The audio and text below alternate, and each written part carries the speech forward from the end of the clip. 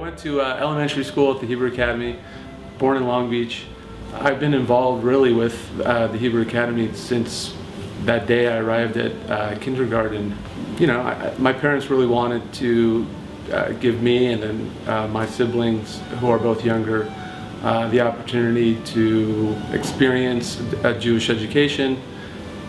I think the Jewish education brings several things into play. It's not just learning about the heritage and the culture. It's really trying to instill in kids at their most vulnerable values, and values that aren't necessarily just specific to Jewish heritage and culture, but really to anyone. It's really important that I see that now with my son in his, as he started preschool, and coming home and hearing the things he's saying. And I can't tell you that how much it meant to my wife and I when the first night of Hanukkah we sat down at the menorah, and unbeknownst to us, he said Achad Shtayim Shalosh and started reciting the blessing. It was unbelievable. It put a tear in our eyes, because it was not something you expect. You hear what kids do at school, but truly when something like that happens, it's magical, and that's something you know, you really are able to truly appreciate what happens in a young kid's mind when you can, you know, when you can see it for yourself in the next generation.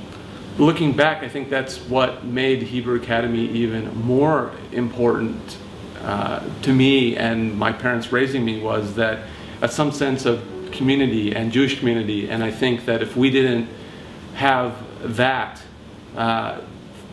you know, I think my upbringing would have been entirely different.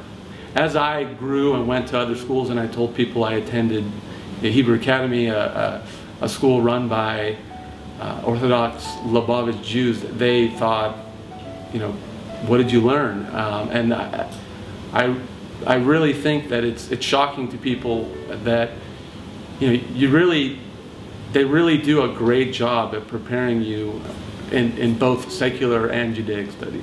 You really appreciate how well the school is run. I really don't think every school can do it. It seems to me, and one reason that I love staying involved with the school, is that they're really not just content with the program that might have been around when I was at school. I see Rabbi Newman pushing the envelope of technology. I think that's really important, and I think it's amazing that the standards that they've really been able to keep the school up on both sides of the equation, and give kids amazing educations.